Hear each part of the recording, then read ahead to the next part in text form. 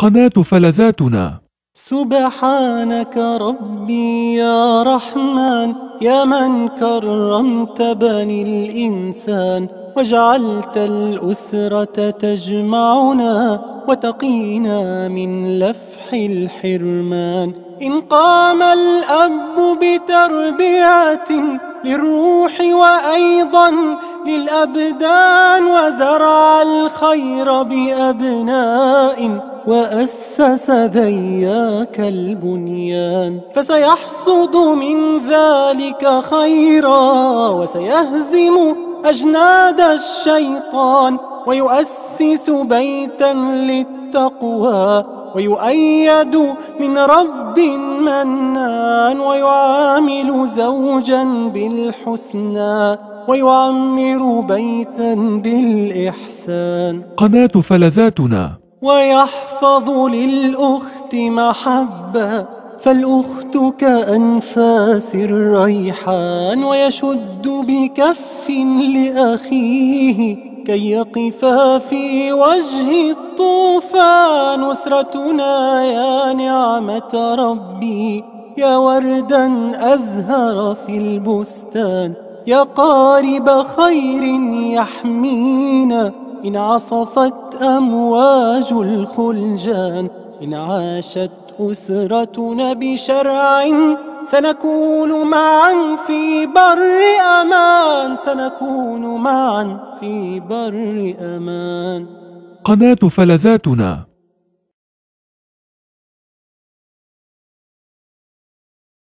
Talk to you about kids who lie too much. Do you have a kid who lies way too easily? I've encountered a lot of those kids in my therapy practice, and actually one of my children, who will go unmentioned, has a little bit of an issue with that as well. And I always find it kind of alarming when kids can lie super easily. Like, they tell you something and it is completely convincing. I've had kids come in my practice, like little kids, like 5, 6, 7, 8 years old, and they'll spend the entire session telling me things about how many siblings they have, or things that they've done, or really bad things that have happened to them. And then I'll go and talk to the parent about it, and they'll be like, no, he doesn't have any siblings, or no, we never went to Hawaii. And I'm like, oh my gosh, we spent the entire session on that. You know, I've had people tell me, you know, all sorts of crazy things that are completely made up. So today I want to talk to you about how do you deal with that as a parent. Now, lots of times kids will lie to get out of trouble. I brushed my teeth. I did my homework already. And those are concerning, and you want to deal with those as well. But I think also if your child is telling really big lies, like making up stories, I don't think that we should be calling them like tall tales, or, you know, she just tells a lot of stories. No, you want to talk to your kids and call it what it is. It's lying. So enough of that. Let's talk about how you fix that behavior, because that behavior is not cool. If you don't correct it now, they are going to grow up and become very good liars, because every time a lie is told and it's believed, it's reinforced. And so that increases the likelihood that your child's going to lie more, and it increases the likelihood that they're going to grow up to be a liar. And who wants to grow up to be a liar? So one approach that I take, which is very simple, because all of my approaches, if you ever listen to my videos or go to my website, my approaches are really simplistic, because I don't think you have to get fancy to parent well.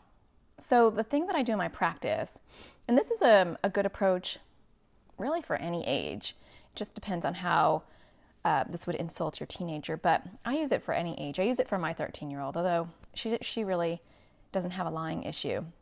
It's funny how some kids just naturally tend to lie and other kids don't as much. It's weird. Anyway, so what I do with kids in my practice, and I've done this at my own house too, because I have one child that, like I said, likes to really not be forthcoming, is I do something called the truthometer. So with the truthometer, what it is, I explain to kids, I say, you know what, in life, you know, everybody has a number with you, like a 1 to 10. And so I draw it on the board. I was going to draw it today for this video, but then I thought, you don't want to see my drawings because they're just as bad as my singing, and so I will spare you both of those. But I draw on the board, like a whiteboard, I draw like a little diagram, and I do green, yellow, and red. And then I do 10, 9, 8, 7, 6, 5, 4, 3, 2, 1. And you split it up into, you know, obviously the numbers. So 10 is like you are completely trustworthy. You're an honest person, and everything you tell me, I believe. So you're a 10. And a 1 is like, I can't believe anything you say. And all the numbers in between.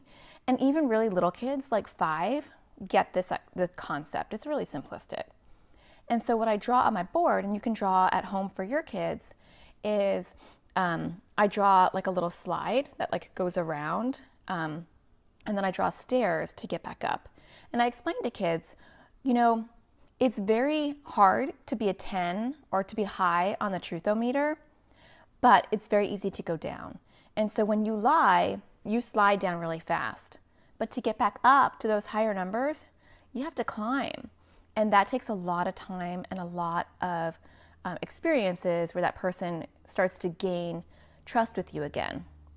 And so I say to them, everybody has a number. You know, you have numbers, you don't even realize this, but you have numbers for everybody too. You know, and so then we start to go through it. What number is your best friend? You know, and they'll be like a 9 or a 10.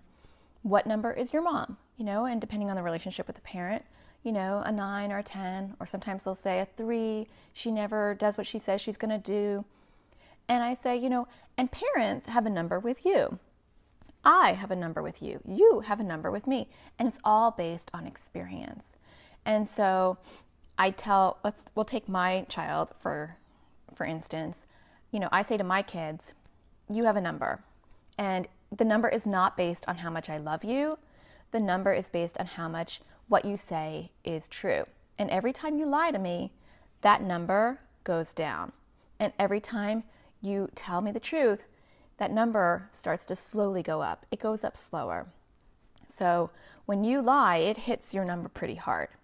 And this is a great thing. So I'll tell you how we do it in real life. Let's say my son hits my youngest daughter, because that happens quite a bit. And denial is bliss. So I'll, you know, she'll be like, he hit me. And then I'll be like, did you hit her? Which, by the way, you shouldn't do. If you know for a fact, if you see it, don't ask a child that lies, did you do it? Because you're basically giving them a little window to lie. Just say, I saw you hit her, here's the consequence. But unfortunately, most of the time when this is happening, I don't see it. And so I will make the parental error of saying, did you hit her? Although, I mean, I didn't see it, so I have no other option. And in the past, he would be like, I didn't hit her. I didn't do it. I don't know what she's talking about. But now that we've talked about the truthometer and what that is, all I have to do is give him a visual prompt. And so I'll go, and he knows I'm talking about his truthometer. This is where his truthometer is. And I'll say it again. Did you hit her? And he knows what this means. And he wants to have a high number with me, because I tell him that if his number is not high, I'm not going to believe him even when he's telling the truth. And let's say his teacher says that he did something, but he tells me he didn't. I'm not going to go to bat for him because his number is low.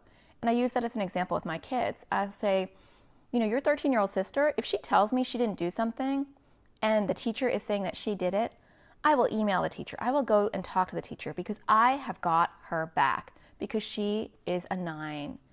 Most people can't be a 10, right? So I'll say, I'm going to go to bat for her because she's not a liar. Her trustometer is super high with me. And you can call it a trustometer or a liometer, whatever you want, whatever works for you. Sometimes we call it a trustometer because it's about trust. So I will do this with him, and then now he will correct it, and he'll say, okay, I hit her. And then I'll be like, whoop. And he'll be like, did my trustometer go up? And I'll be like, it did actually, because you've been very truthful.